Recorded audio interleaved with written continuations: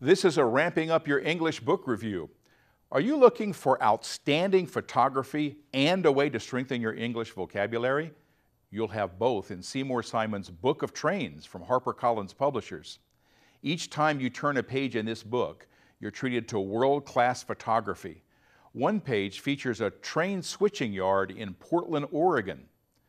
Most pages have written information about the picture you're enjoying and about trains in general. You'll encounter the precise vocabulary of train terminology. You'll also encounter language forms like present tense verbs and prepositional phrases. You'll see how objects are used to describe things by listing their parts. Mostly, though, you'll enjoy learning more about trains and about the various cars on the train.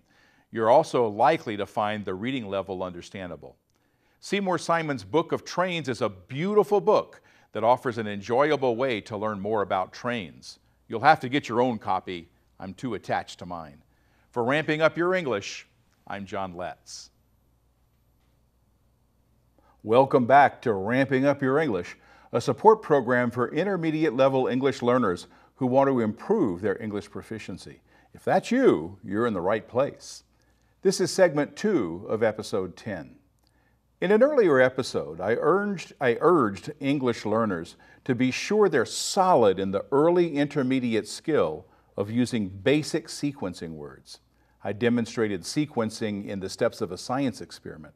Today, we're going to sequence again, but this time we're sequencing the station stops on the Sunset Limited, and we're ramping up the sequencing words we'll use.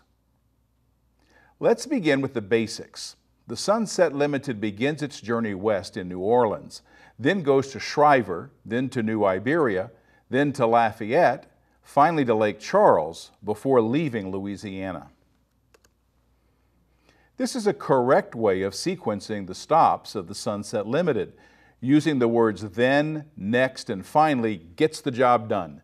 Now we can take this to a slightly higher level with some alternative words. We'll keep the first sentence very close to the previous example. The Sunset Limited begins its westward journey when it departs from New Orleans. Now we'll find alternatives from the overused words then and next. From there, it makes a brief stop in Shriver, followed by a stop in New Iberia. After that, the train continues to Lafayette and finally to Lake Charles, its last stop in Louisiana. Now, there's not a tremendous difference between this wording and the wording in the previous example, but this subtle change notches up the level of English and avoids the overly used sequencing words. Now, think of the footage of the train going through Crowley. Let's use sequencing words to put the passenger train cars in order. First, let's look at some choices we have for sequencing words. First, initially, ahead of, after that, behind, between, following, followed by, and finally. Here's a close activity. We're not testing your knowledge of passenger train cars. We're giving you that vocabulary. The trick will be to choose words from that list that will connect these cars, reflecting the order of the consist. Now, we're not looking for exact words and exact blanks. There are numerous combinations that would work here, but there's also some that won't. Now, here's what the sequence might look like. First are the two locomotives, followed by the baggage car. Behind the baggage car are the sleeping cars. Between the sleeping cars and the observation car is the dining car. Ahead of the coaches is the observation car, also called the sightseeing lounge car. Finally, the coaches make up the last cars of the consist. Notice we didn't use every word on the list. Also notice that there is more than one word that could correctly fill the blank.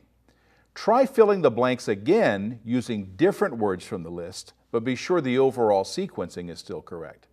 It's not about putting the right word in the right blank. It's about putting the train together in the right sequence without always using the same words.